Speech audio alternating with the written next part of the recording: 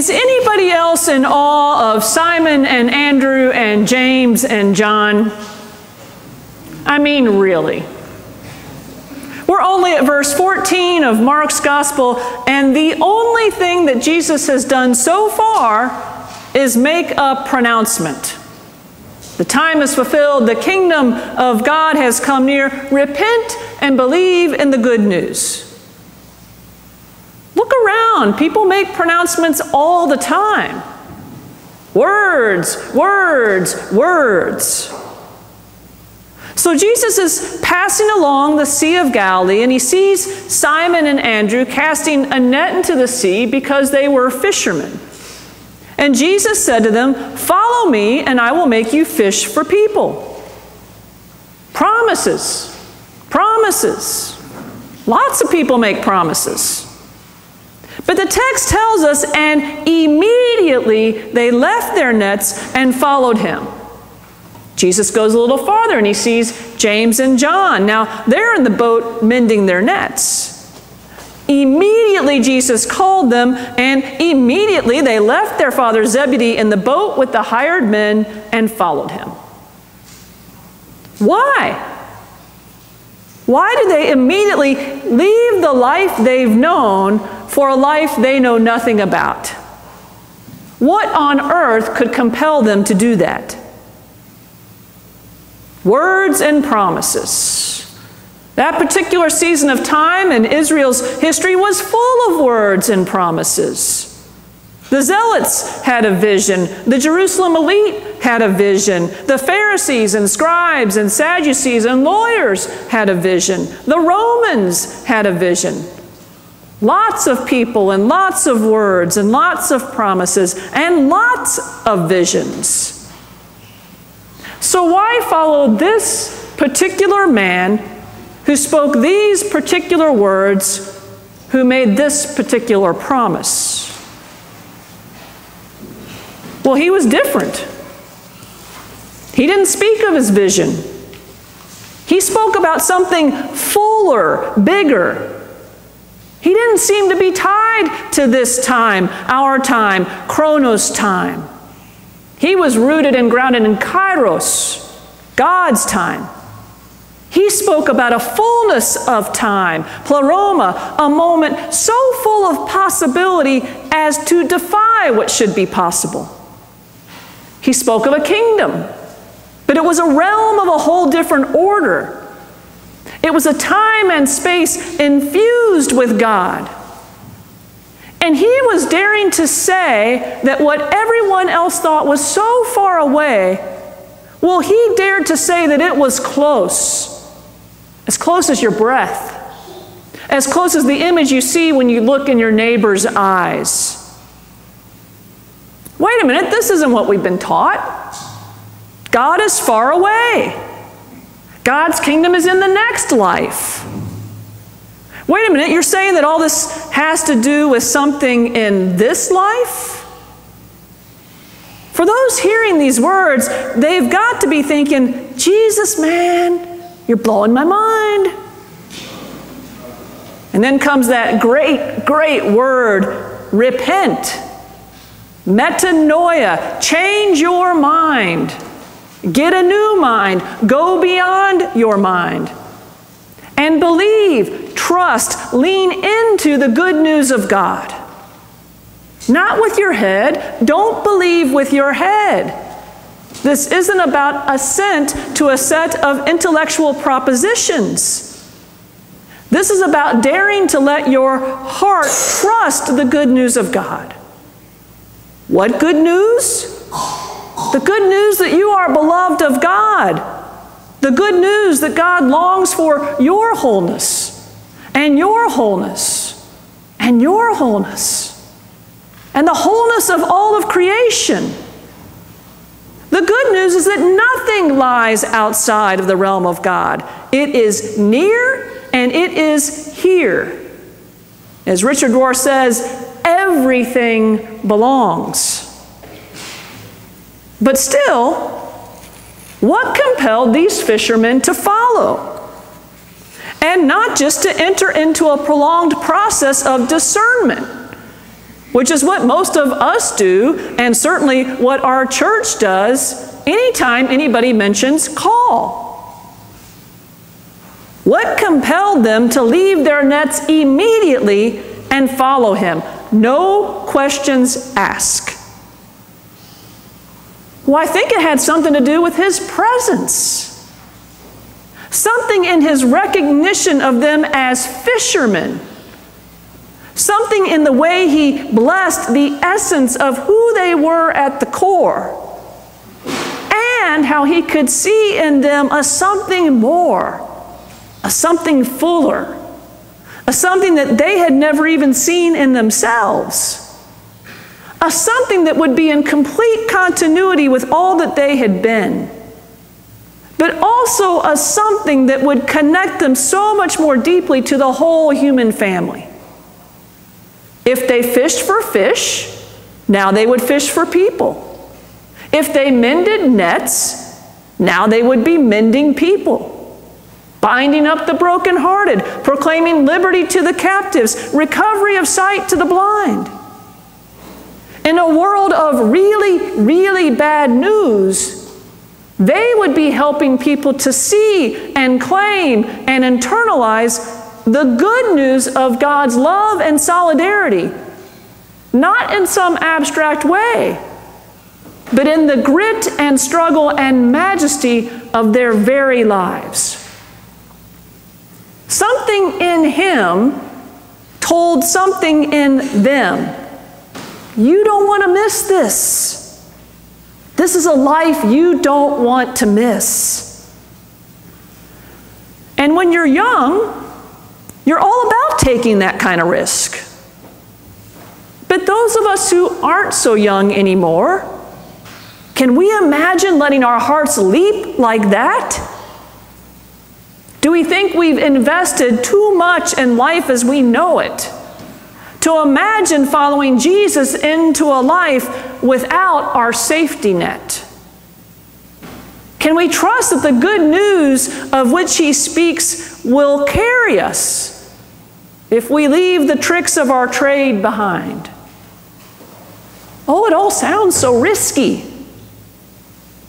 We might think, I know how to navigate this sea, even when the storms come up. I don't have any idea how I will do in new waters. I don't know how I will do as a follower. I much prefer to call the shots, to be in charge, to maintain control. Thank you very much. And I don't know about following, even following Jesus. But something in him is speaking to something in us. I think we're just going to have to go and let it unfold before us. And if you're reluctant, as I sometimes am, take heart. For all of the give us grace, O Lord, to answer readily the call of our Savior Jesus Christ, from the collect we prayed earlier. For all the Simons and Andrews and James and Johns who immediately answer the call, for every one of those who leap to follow, there's a Jonah headed for Tarshish. It's no accident that the church pairs this passage from Mark with this Jonah passage. Let us not forget that this is the second time the word of the Lord came to Jonah. Let us not forget that his full embrace of his prophetic task to speak the word which God wanted spoken only came after fleeing in the opposite direction, lying, being cast over the side of a ship in a raging storm, being swallowed by a really big fish, and spending 3 days in a really gross belly of a really big fish, culminating in being spewed up on the dry land. Then Jonah was willing to say yes. But even then, he answers the call with a teeny bit of resentment, still festering over how incredibly gracious and compassionate and merciful God really is. For every Simon, Andrew, James, and John who lives inside of us eager to say yes, there is also a Jonah who will drag their feet all the way to Tarshish to avoid saying yes. Sometimes our yes comes before it's even registered what we've said yes to, and that is glorious. And sometimes we have to fight our way to yes, and we come kicking and screaming. But the point is, we are bent toward yes when it comes to God. Oh, we might try to avoid it for a while, but God can way outweigh us. God is persistent. God is compelling. God is an expert wooer, if that's even a word. God is determined that we experience the good news of salvation, of being found when we feel lost, of being made whole when we feel fragmented, of being caught up in a net, not of our own making and mending, but of God's love and compassion that can hold us even when the bottom falls out.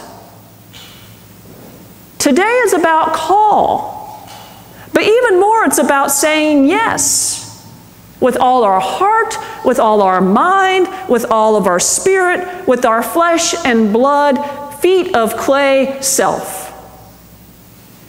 So as you sit in your boat and your life, doing what you know to do, let yourself be seen by Jesus. Let him call you in the depth of who you are, not in spite of it. He's calling for you to follow him, and he will show you how the road from here with him will be in continuity with who God has made you to be up until now. And this is really important. God calls you as the unique, precisely you that you are. Whatever your job, whatever your vocation, God calls you within that, not apart from that, not in spite of that. Nothing is wasted ever. My crazy attention to detail that I honed as an accountant, God took that gift and transformed it into an attention to detail in the text that enables me to see things in the Bible that might otherwise be overlooked. Everything in us can be taken and shaped to a holy and a life-giving end. Repentance. How will you need to repent? How will you need to change your mind, enlarge your mind, go beyond your mind to follow him? What will you need to relinquish to trust that the good news of which God speaks is good news for you? And if your journey is more in the Jonah style, can you pause long enough to ask, why am I fleeing the yes? Can you trust that even your detours can eventually land you where you need to be, even if your head is rebelling? Sometimes we need to encounter the magnitude of God's grace and mercy in spite of ourselves, to get to the depth of God's yes to us, and to get to the deep yes that we long to say in return. We never hear how old Jonah fares with his resentment. Did he cling to his judgments? Or does he let his heart melt at the transformation that is possible when we lean into God's good news? Jonah may be duking it out with God still, but you and I, we can soften into grace and mercy. What's keeping us from following God there immediately? What net is snaring us? keeping us from feeling our innate connection with our brothers and sisters, even the evil ones? And can we leave that net behind for the more abundant life that Jesus promises? Saying yes, it sounds so simple, and yet it's so hard. It sounds so once and for all, and yet it's a yes we have to say over and over again, daily, choice by choice. This is God's time. There's a fullness to this moment. God is so very near.